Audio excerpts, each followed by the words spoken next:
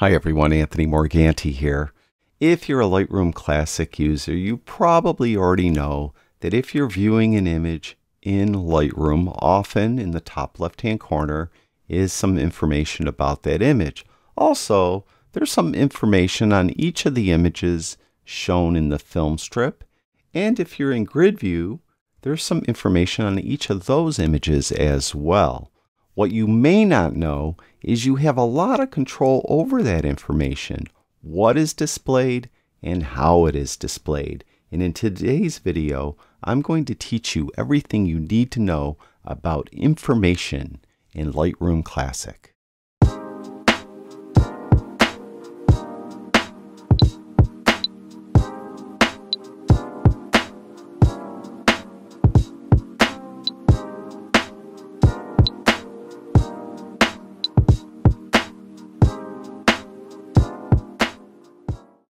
Let's start with the information that is often in the top left-hand corner of an image. You'll see it there when you're in Loop View of the Library module or if you're in the Develop module. Now, right now, for this specific image, I could see the file name, the date and time that I took the photo, and the resolution. If I hit the I key on my keyboard, I'll toggle to a different set of information. Again, I have the file name, but this time I have the exposure settings I had on my camera and the lens and focal length used to capture the shot. If I hit the I key again, it clears everything. So I have three different states. First screen, that's in this case showing me the date and time and resolution. The next screen with exposure info and lens info and off. I could edit everything here, or I could have it not show up at all. To do that, we need to go to View Options. If you're in the Library module, go up to View and then down to View Options. You can see on a Mac, the keyboard shortcut is Command-J. On a PC, it should be Control-J. When I do that, I'll get this Library View Options dialog box. First of all, this little drop-down. Right now, I'm seeing Info 1 up here. If I go to Info 2, I'll see Info 2 there. If you don't want this stuff to show up ever, just uncheck the box, and you'll never see it. You could hit the I key as much as you want. It will never show up. All right, now, as far as editing what you want, you have those two different screens. They're calling it Loop Info 1 and Loop Info 2. Loop Info 1 is what is being shown now. I could change each of those three lines with the drop-downs. Right now, by default, it's showing file name and copy name. If I go there, I could change it to anything I want. I could go change it to, that's already being shown, like crop dimension already being shown. Megapixels there. Like I could change it to anything I want. Each of those three lines. So I could change them to whatever I think I want them to be.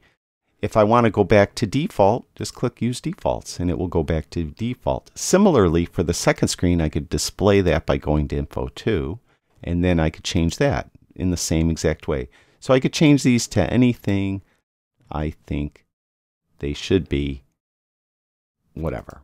And then if I messed it all up, let's use the defaults. I could click there. Also, let's say you just turn this off totally. They won't display when you hit the I key, but if I want to briefly show, let's say Loop Info 2, when I change an image, it'll show up there for about 5 seconds and then it will clear. So I'll turn that on for now. And let me go to a different image. So I'll click on this image and you'll see it will show.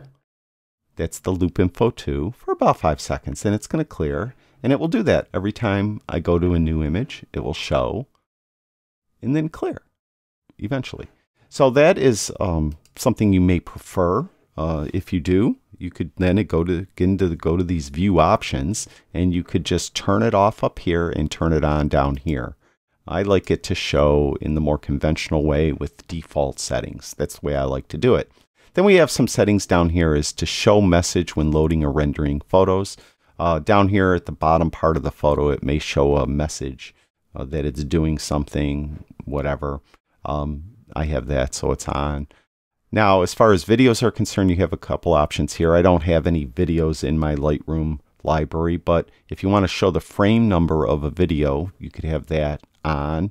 And if you want to play HD videos in draft quality, if you have an older computer, it may help you better watch a video from within Lightroom by having that checked. So those, again, those last two are for video that videos you may have in your Lightroom library. I don't, again, do anything with videos, so that's not applicable to me. Now you'll notice there's another little tab here, Grid View. Let me click on that, and you can see we switched to Grid View, and let me move this over here. Now we have a lot of options here. First of all, the cells themselves. We have two different types of cells. We have compact cells. This is what I prefer and what you're viewing right now. Or we have expanded cells.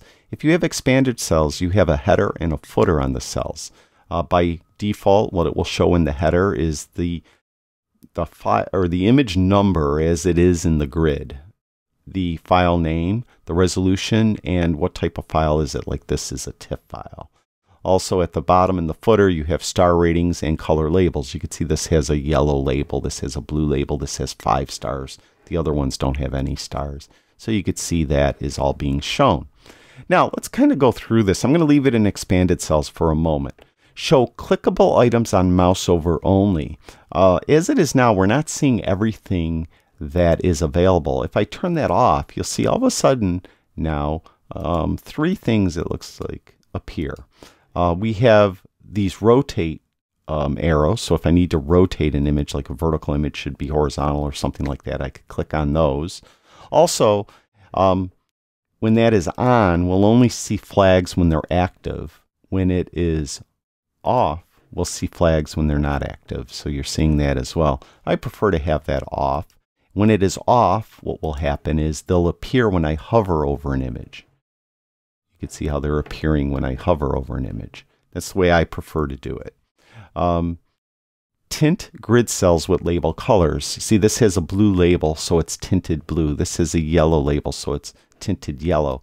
And you could go, like by default, it's going to be a 20% kind of tint. Or you can make it darker with like 50% tint if you want. I mean, like that. So whatever helps you better see the tint of that grid cell. Let's see. Show image info tooltips. When you hover over an image, it's probably not going to do it while this is open. If you hover over an image, you'll see some tooltip will come out. It's showing me the file name, exposure info, and the lens info. And you can see that shows. That's called a tooltip. So you'll see that when that is checked. All right. Cell icons. We have flags. We're seeing those. We could turn them off. We see thumbnail badges. These are these badges down here. And I'll talk more about those in a minute. Unsaved metadata. That is if you, more often, if you're sending an image off to a third-party plugin and it comes back, there may be some metadata that the plugin wrote to the image that Lightroom isn't saving to the catalog. By default, you'll actually see that, but if you check the box, you'll always see it, I guess, is a better way to put it. I have it off. I don't need it checked. Quick collection markers. That is these little circles that are on the image, and I'll talk more about that in a moment. You don't see the little circles here at the moment, but I'll show you that in more detail in a moment. Now, as far as the compact cell extras, let me go back to compact cells. We have index number. You can see these kind of lightly shown numbers in the top left-hand corner. The rotation, these again are if I'm hovering over the image, you'll see those rotation arrows. The top label, you can see that in this case it's the file name. And you could change that to anything you want. Right, I don't know, common attributes or something. So you could change that with that drop down there. The bottom label, in this case it's the star rating and the color label, rating and label. Again, you could change that to anything you want. I don't know. I like it with rating and label. So that's the compact cell extras. Now the expanded cell extras, let's go back to expanded cell and, show the header with labels. You can, turn that off if you want. And by default, it's going to show index number, crop dimensions, copy name or file base name, and file extension. Again, you could change that to anything you want. So you could change these to whatever you want shown up in that header. Right. And and if you go, well, I really screwed that up, I want to go back to defaults, just click on use defaults right there. Now, as far as the footer, you could show it or not show it when you're in expanded cells. You could include the color label and include the rotation buttons. Again, those will now only show though when I hover over the image because of the setting that I have here, show clickable items on mouse over only. So those are like controls you have over this grid view. Now there's even more control. Let's look at these little badges here. See, I have them shown. Those are clickable. And there's that little circle I was talking about. See that little circle? Now, those badges, for instance, this one here, if I hover because I have tooltips on, it's saying photo has keywords. If I go to the right, photo has GPS coordinates. If I go to the right, let it think, photo is in a collection. And then finally, photo has develop adjustments. So I did adjustments to this. Let's go to GPS. If I click on it, it'll bring me to the map module, and it will show me where the image was taken. Right there. I was standing right there when I took that image. So that's what those little badges are down here. And I want to make note, they're also down here in the film strip, and they're just as clickable. So if I want to go and click on the exposure, like the one that's saying it has develop adjustments, as soon as I click on that, I'm in the develop module now, and I could go back to editing the image. So those are what those are. Now this little circle here, this allows you to add it to what is called a quick collection. Also, it's called a targeted collection. Let me show you over here on the top left-hand side, or in the left-hand side of the catalog area here.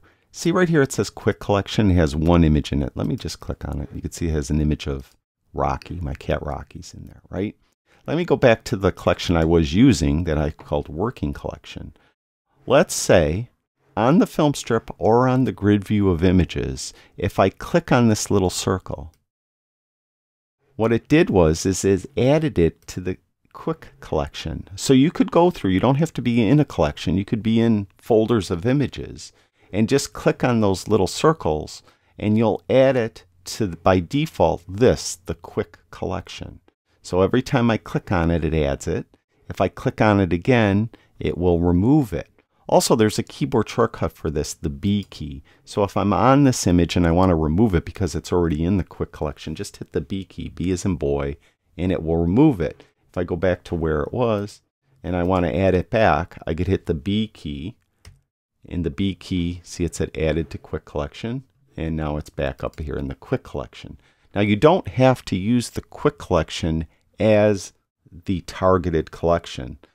You could pick any collection. Let me go to, I don't know, let's make Animals of Forest Lawn, all right? Let me right-click on that. This is a different collection now, and I'm going to set this as the target collection. All right, so Animals of Forest Lawn is the target collection. You can see there's just some animals there, right? Let me go back to my working collection. Let me go to this image of my cat, Jonesy, right? Let me add this one. I'm going to hit the B key on my keyboard. And you'll notice instead of going up here in the quick collection, because that's now no longer the targeted collection, the Animals of Forest Lawn is. And you can see there is Jonesy in this collection.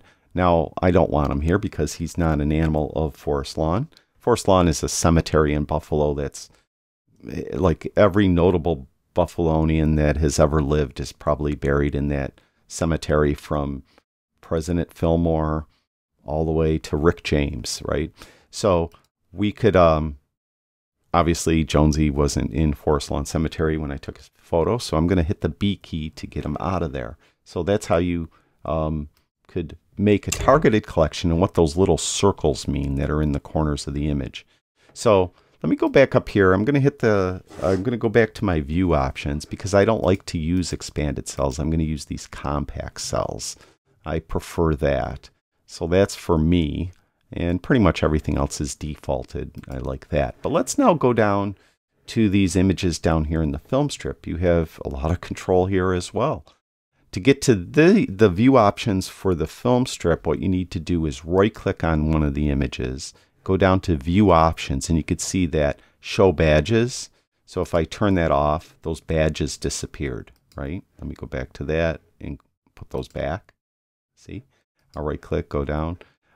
Ignore clicks on badges. If that is on, then when I click on those, nothing will happen. See, I'm clicking and nothing's happening. All right, go back to view options. I turn that back the way I had it. Go back to view options, show ratings and pics. So the ratings and pics are now gone. I want to show them. Show stack counts. You can see over here this image is in a stack of 3 images and it's showing the stack count right there. If I right click, go to view options, and I turn that off, you can see that it's gone. It's not there anymore. Go to view options and turn it back on. All right. I think you're getting the gist of this. So show image info tooltips. That is, again, when I hover over the image, I get a tooltip, or if I hover over a badge, I get that tooltip. If you don't want to see those, turn that off. Show index number. Those are the numbers in the left-hand corner here.